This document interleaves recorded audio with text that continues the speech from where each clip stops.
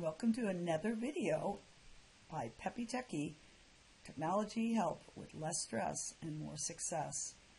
This video is about removing backgrounds in photos that you've put into PowerPoint.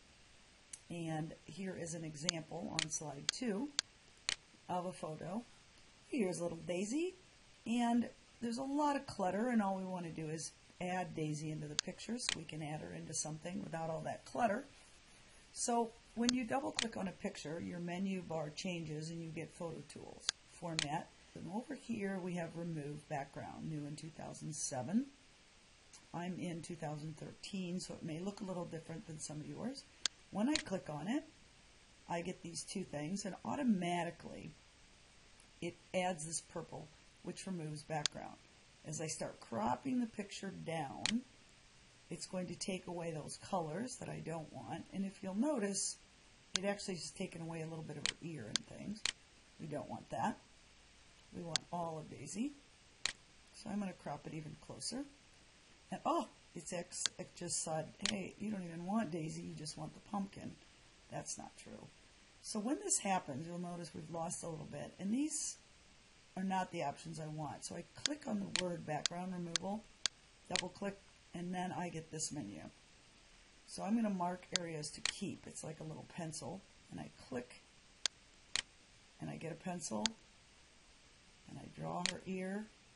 I draw on where her ear should be, and there, I just got rid of that.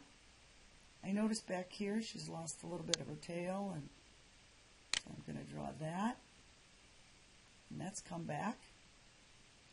It looks like we've got everything that we want here. What I don't want are these spiders.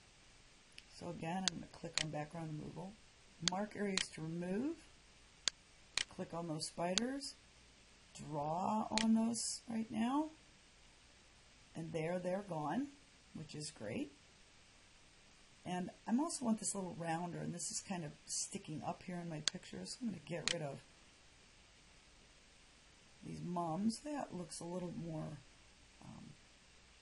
symmetrical. I'll click back on background removal and say keep changes. And now I'll notice, oh, I didn't get rid of the skeleton. No problem. Click back on the picture, click back on format, back to remove background. Again, I have to click on this, mark areas to remove, click on that, and just draw a line right through there, and it should get rid of that. Now be careful because it's looking for whites, and it could get rid of something else in the photo that you want. So let me look carefully. Looks really good. Back to background removal. Keep my changes so you can keep going back and forth till you get what you want, and that is exactly what I want. Now I'm going to say this is perfect. Make it a little smaller. Move it right here. Now the other thing I could do is right click on this,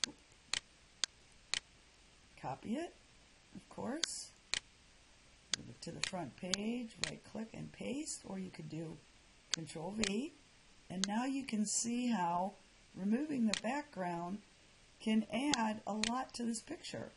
So now here's my sidekick right there. Make her just a little smaller, move her there. And now when I go into my slideshow, there she is, and the background is all removed, and she's added as a picture.